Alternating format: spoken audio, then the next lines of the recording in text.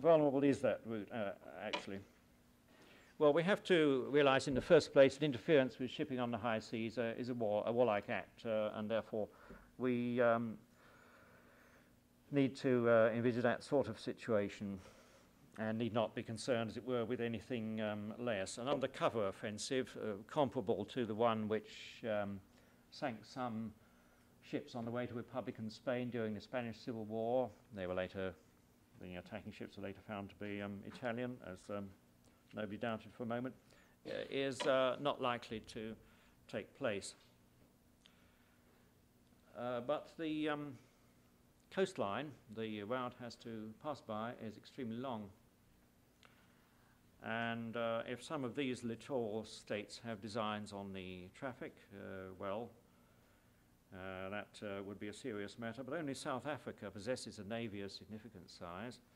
And whether or not South Africa would be included in or associated with Western defense of this route, it's at any rate inconceivable that South Africa would seek to interrupt it. Nigeria has a small number of heavily armed patrol craft, and these may be acquired by other countries, but it's only the Soviet Navy that could or would be likely to offer any significant threat to the oil traffic.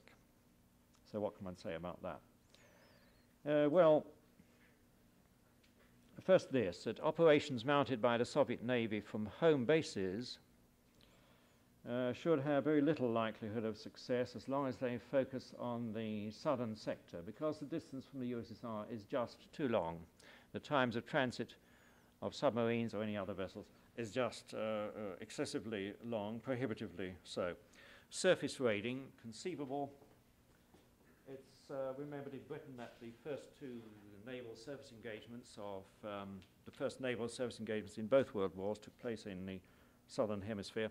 But nowadays we have satellite and aerial reconnaissance, which considerably reduces the likelihood of a ship remaining at large for a long time. Of course, we do assume here also that the West will keep some superiority over the Soviet Navy, and as I was talking about earlier today, that is becoming a more dubious matter. And if it were lost, of course, the opportunities for their interception would greatly improve. And our own likelihood would be improved if we could operate from nearer bases along the route, and their likelihood of interception would be improved if they could do so. And here we have to notice a change that's disadvantageous to the West as compared with a decade ago. The West has lost, and as the USSR has gained, facilities in Aden and in Angola and Mozambique. Russia has also gained some facilities in Iraq and in Guinea, and we have given them up in South Africa. Now, these developments weaken the case for the defense and strengthen that for the offensive. It's true, their facilities, such as they are, can't be regarded as naval bases in any strict sense of that term. They're most likely simply halting points, anchorages. In the US, one would require at least interior lines of communication and extensive engineering facilities and control of the immediate neighborhood. There wouldn't be facilities for replenishment unless these are deposited in advance or for extensive repairs. The ships themselves, any crew reinforcements, ammunition, spare parts would have to come by a tortuous sea route or by air. So the support those facilities could offer to any Soviet forces should be slight and precarious. It seems unlikely that the Russians would rely on such uncertain support in their oceanic exercises, the last of which was 5 years ago, Okean 75. They emphasized self-sufficiency, and they simulated air-to-surface strikes as far south as the Azores.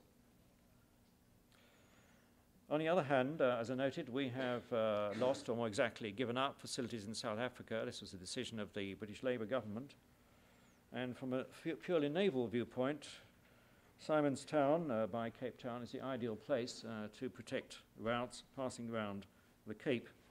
This doesn't mean to say that I would now advocate seeking to regain them, because, of course, the situation, so far as South Africa is concerned, is far more complicated, and apart from the undesirability to most of us of their internal policies, this would bring us immediately into conflict with the majority in Black Africa.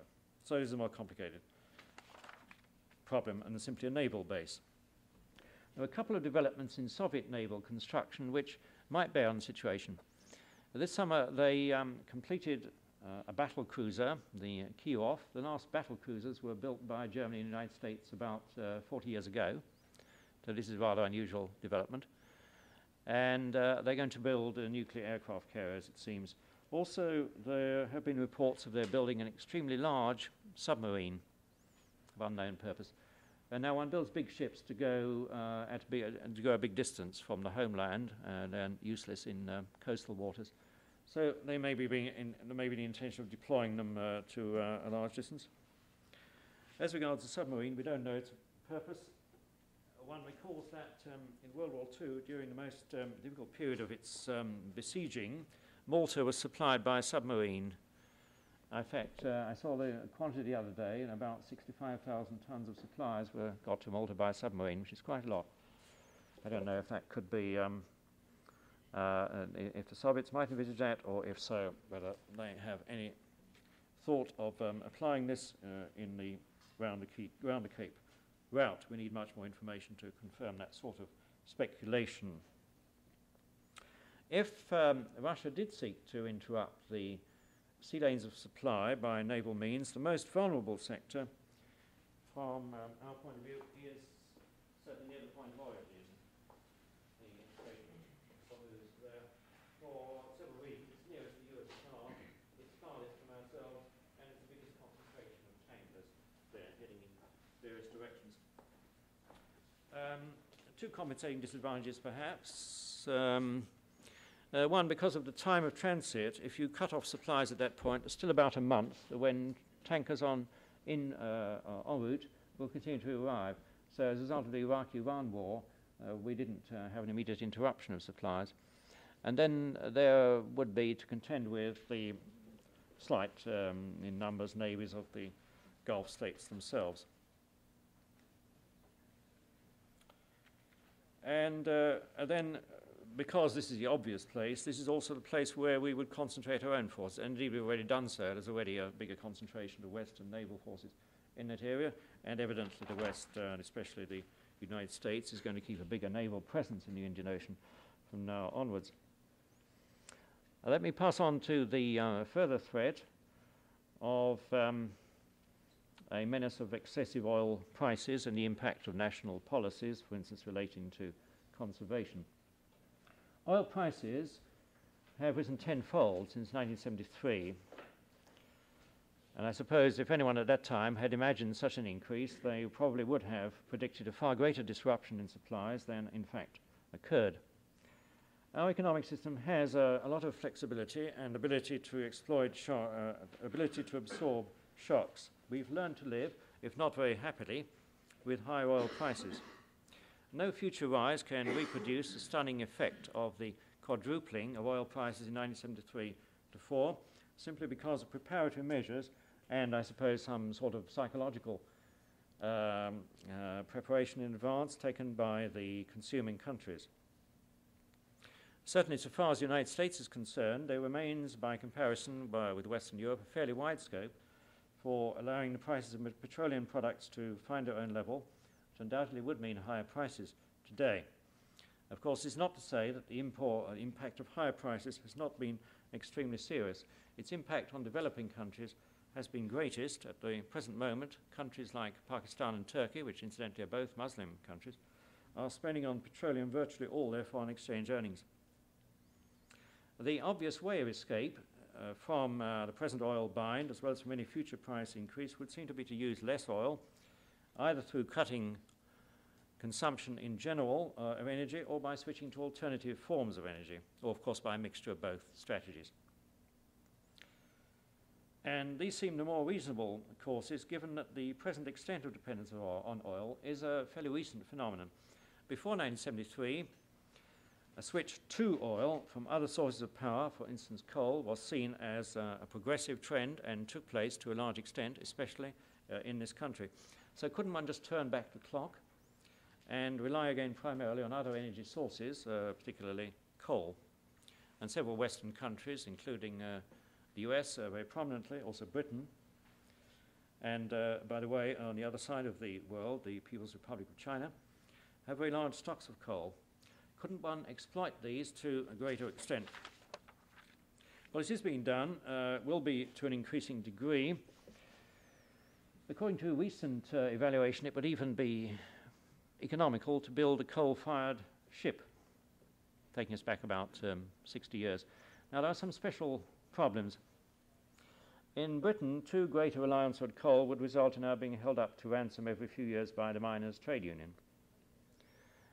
The objection is mainly, however, to the inconvenience of coal, its dirtiness, to the environmental damage it's liable to cause, is causing, for instance, at the moment in Czechoslovakia, Moravia. The environmental lobby became powerful only after coal had been abandoned as the chief power source. And secondly, the impracticability of using coal to power automobiles or aircraft. Now, clearly, automobile design has to change in a fundamental manner to use other forms of power, and something is being done in this direction. More ought to be done. The communist countries, excluding Czechoslovakia, have lagged far behind the West in developing an automobile industry or any network of accompanying highways and other facilities. So, in a sense, they're more advantageously placed in this matter of the making of fuel adaptable to usable consuming equipment. On the other side, though, they have less opportunities for economizing. And the same applies even more strongly to developing countries, which also have to rely on the expertise of the more technically advanced countries to the extent that they put this to the service of the needs of the developing countries to discover means of using alternative power sources. Reversal of the trend from using more oil towards using less has demanded a correspondingly abrupt switch in research in this sphere. To some extent, the new course has come to be the prerogative of the so-called alternative technology and has consequently been caught up in a quest for more labor-intensive, less capital-intensive forms of technology, which are so badly needed in the third world. It would seem that both high and low technologies have some part to play in alleviating the oil shortage. I would guess that the West will play a bigger role in this connection than the East, because the communist countries have stuck one-sidedly to the view that only the more advanced types of technology should be adopted. But it can't be said that fully rational attitudes have been adopted in the West either. In some respects, the environmental lobby took up clearly exaggerated positions. I can't resist referring to Concorde. It flies over my house in London about once a week. We're glad to see it. To suggest it makes any significant contribution to the local pollution problem would be ridiculous. Up to now, it's been possible to mitigate the effects of oil shortages and higher prices, partly through economizing, partly through emphasizing alternative sources of supply, though there's much to do in both directions. Predictably, Europe has done a little better than the United States in this direction. Coming to the US, though I don't notice it now, one used to be struck by the lavish use of energy in certain fields. Traveling about America by night, of which I've done a good deal lately, one sees very rarely when one is out of sight of lights in some directions, and whenever one comes to anything like a city, it's ablaze with light. I've also driven from Bristol to London, which is about 100 miles, to a relatively densely settled area, and most of the time it's pitch black. Well, I find US style more cheerful.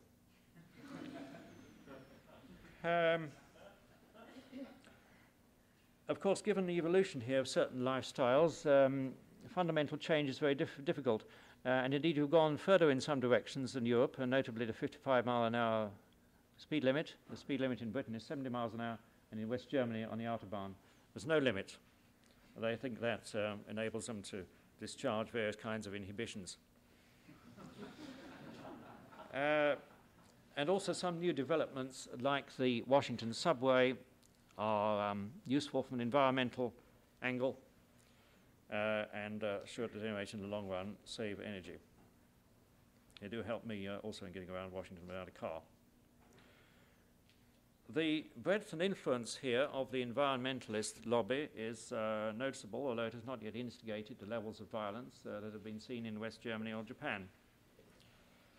But its influence, as far as it has been exerted in opposition to nuclear power, has not, in my view, been altogether helpful. Nuclear power is the most readily available alternative source of power at the present time. Research into renewable sources such as the winds, waves, solar power, tides are at present at an earlier stage, although of course wind power has been used for many centuries. Tide power is being harnessed already in the estuary River Ras in northwest France. Solar power is being used fairly extensively in Israel. My son brought back some photographs of the hut in which he lived in, which was being, well, I suppose cooled in that case rather than heated by solar power. There are about 20,000 passive solar houses in the United States at the present time. There is no doubt scope to extend this number. Heating, cooling and lighting of buildings at present consumes nearly a quarter of the world's energy. Better insulation can cut down this proportion, although of course that will entail heavy capital cost. And nuclear power has been delayed not only by environmentalist groups like the Nuclear Power No Thanks stickers in languages which I've recently seen as different from each other as Finnish and Welsh, but by escalating costs and by not completely foreseen safety hazards. The environmental hazards can't be explained away. They are mainly of a hypothetical nature, with the exception of what appears to have been a severe disaster in the Urals, Chelyabinsk area of the USSR in 1957. There's been no damage remotely comparable to the tremendous environmental harm and loss of life resulting over the years from coal mining. Finally, in regard to national policies, for the foreseeable future it will be chiefly OPEC policies that concern us, and they're not likely to become less arrogant. Yet the last three meetings have failed to produce agreement. Saudi Arabia has increased production, other member countries have raised their prices. Among NATO countries, Britain and Norway combine nationalization with foreign participation. Norway, at any rate, doesn't wish to deplete its reserves too soon. It's not yet clear what British policy will be. Presumably conservation will become a more attractive option here too. Though not members of OPEC, Britain, by here I mean there I should say, in Britain too. Though not members of OPEC, Britain and Norway have followed OPEC prices. Well, it would take a remarkable policy of self-abnegation to do otherwise. The nations on the whole are not noted for doing that. Canada is an important producer of oil, though intending to become more Canadianized than it is at present. At the moment it's 70% foreign-owned. US production is in the hands of large corporations, which I won't find necessary to name, and some others. Prices have been subject to controls and federal policies of used taxation and environmental conservation. It seems likely that under the new president will be a trend towards market decision-making, with particular stress on expanding production. Finally, in the short run, it should not obscure the need to diversify or to economize. Well, beginning to sum up this very complicated story, I've stressed both the variety of the problems facing Western petroleum suppliers and the difficulty of arriving at firm conclusions concerning which tasks are the most urgent. Securing our supplies is not simply a matter of conservation. Stepping up the rate of production will not solve the problem, although it may buy short-term relief. Clearly, we need to step up the rate of exploration. Wholesale objection to alternative sources of power cannot prove helpful. It's necessary and probably possible to safeguard the sea lanes of communication. We also have to deter even more dangerous moves against the oil-producing regions. And so we need military and diplomatic strength, but they will not by themselves be sufficient. Diversification of resources must help. Meanwhile, economizing is the order of the day. Thank you.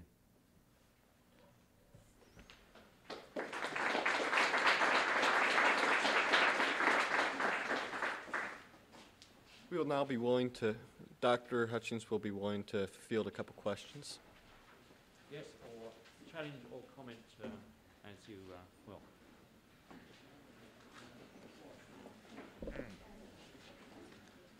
Are there any questions?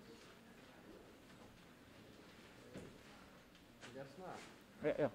Just this last week, there was some publicity about a huge oil mine in Siberia. Is there anything definite on that? No, I don't know anything more than you do in this connection. One might say they are, as it were, overdue for making a big oil find, but this doesn't mean that they have made it. What they are getting into is an increasing problem of getting into more and more climatically extreme areas. Obviously, they've explored the most climatically accessible ones first. And when you get into Siberia, well, it depends on where you are, but you can have winter temperatures going down to minus 50 centigrade, which is pretty cold, and it makes a big difference to the extraction techniques.